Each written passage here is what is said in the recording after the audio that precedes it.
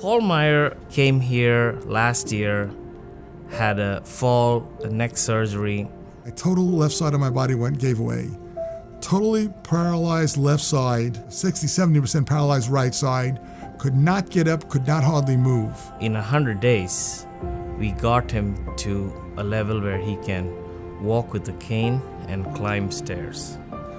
Went home after 100 days, got home, I was home 6 days, and all of a sudden, I don't remember anything, but I collapsed. He had a pulmonary embolism, that means a clot in the lung, which is fatal most of the time, and a heart attack, which is also a fatal. I came out of it after 19 days out of the ICU, and I came back here for another 100 days, and now I've made a lot of progress the second 100 days, and here I am. Post-acute care center is a vital component in assisting older adults as they transition from hospital to return to home. They need to feel that there's a group of people whose job and focus is to get them back to what they were doing before that hospitalization.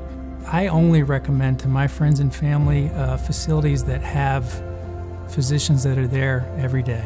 So if I know somebody well, if I can pick up that they're clinically changed just slightly, that's enough oftentimes for me to inquire a little more about what might have changed. And that's really helpful for me diagnosing and treating medical problems. And you can't really do that if you're there weekly. I have a drawer in my desk that is filled with letters from families who are grateful for the quality of our therapy team, our nursing team, our physicians team, and quite frankly, everyone on campus. I don't know my limits. Many times you tend to restrict yourself to how far you can go. He pushes just the right amount that I know I can always go further.